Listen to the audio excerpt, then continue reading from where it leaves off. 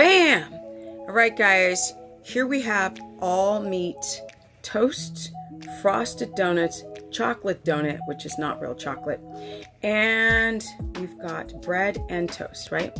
So we have the toast, and it came from the bread here.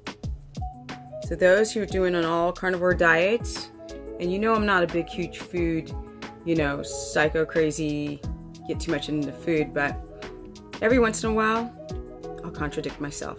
Now, so the inside of the donut looks like this, right? Right, that's the donut. Here's the chocolatey one, which was kind of overcooked, but that's the inside of it. This is made all with animal product, no plants. There's tallow here to make the frosting. And inside here, there are the grainier parts. There are stuff in here that are stuff in there, excuse my English, that's all animal based. So these are not my recipes. So this is someone else's recipe. But I wanted to show that it was very, very possible to every once in a while, as a carnivore, indulge yourself on food that won't wreck your guts. Now, I will announce these recipes and everything in the very near future because they are not mine. They're my creation, and then somebody made them for me. Right? So, check this out. You can have donuts. You can have donuts, looks like donut, tastes like a donut, with frosting, and bread, and toast, and have it be full carnivore, no plants at all. There you go.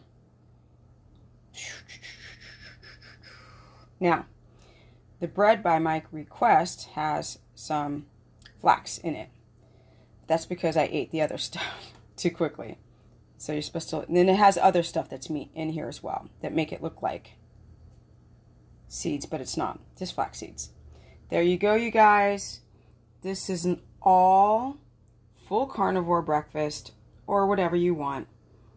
And with this stuff, you can make bread, you can make muffins, you can make anything you want and have no flour, no plants, just all animal products. It can be done.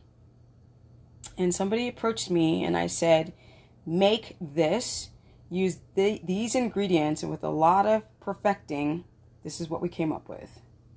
Boom. So don't ask me for the recipe because they're not technically mine. My idea, my creation, not my intricacies. All right? I'm just saying, and I'm out. Peace. Oh yeah, if you want to learn more, go to stephanieperson.com. And we're going to go the deep dive into this whole electrolyte issues and the MUFAs and the PUFAs and all this physiological insulin resistance and all the stuff that people are afraid of. And the fat, does it blunt your insulin receptors and all this nonsense. And sirens, can't talk today, outside of my window as usual. But we're going to hit the deep dive on this stuff. Always. I have a keto course. You can sign up through stephanieperson.com.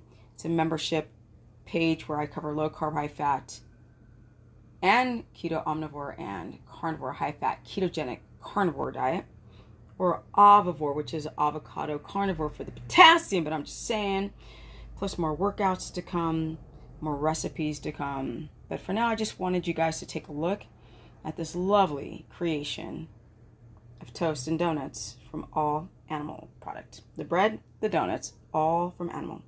No wheat, no almond flour, no coconut flour, no flour, just meat. Now I gotta go. Oh, you can go to Stephanie Ketogenic on my Instagram to check out more of my stories where I cover these subjects and all subjects, or my Facebook fan page, which is Stephanie the Business Person. And I'm out. I'm really excited for my Thrasher Magazine skateboarding interview coming out soon. Check out, wait for it, and I'm out. Peace.